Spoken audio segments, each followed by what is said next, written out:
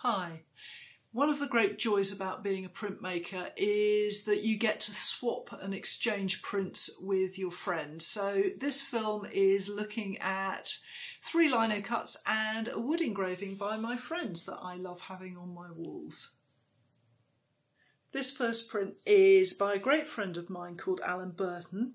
He is retired now, but he was a commercial illustrator all his life, and he is an absolute master of the one colour linocut. So this print I have here is where he lives down in Kent, and I just love the way that he manages to combine what is basically a derelict sort of farmyard with farm machinery and this beautiful landscape at the back. And he had a background in wood engraving, which I think shows very nicely in the kind of lines. And it's just a lovely print with a lovely sense of balance. You're not going to find much about him online, I'm afraid, unless his son has finally got around to the website he's been talking about for many years. So I hope you enjoy this print as much as I do. This little linocut is by contemporary artist Wuon-Gean, who is a friend of mine, and I love it for its dynamism. Now, we met for the first time when we were both keynote speakers at a printmaking conference in Wrexham, and we only met very briefly because she had to dash away to go and meet the Queen, which was like the best excuse ever for not staying very long at a conference. But we did make friends, and while I was there I had this little print from her, and it's showing her where she lives in East London on a particularly windy day.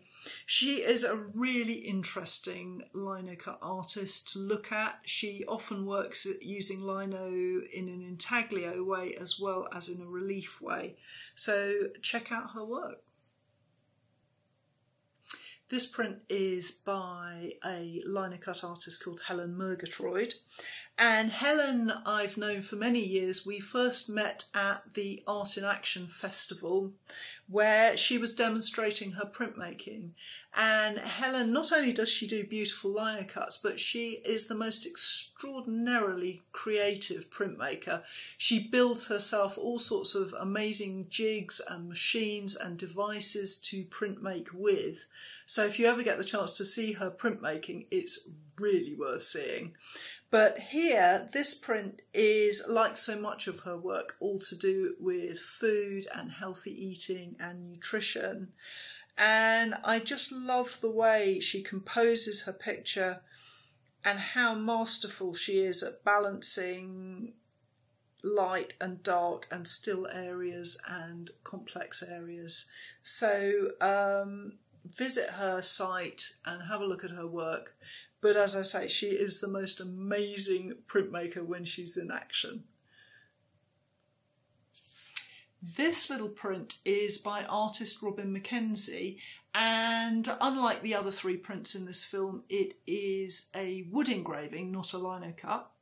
Robin and I have known each other for many years now, and he is not only an amazing wood engraver, but he also is unusual in that he works in reduction.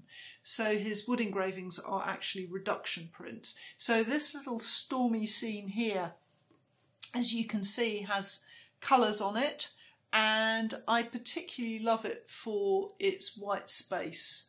If you know my work, you'll know that I'm a big fan of white space, and I just love the way that he's composed this picture.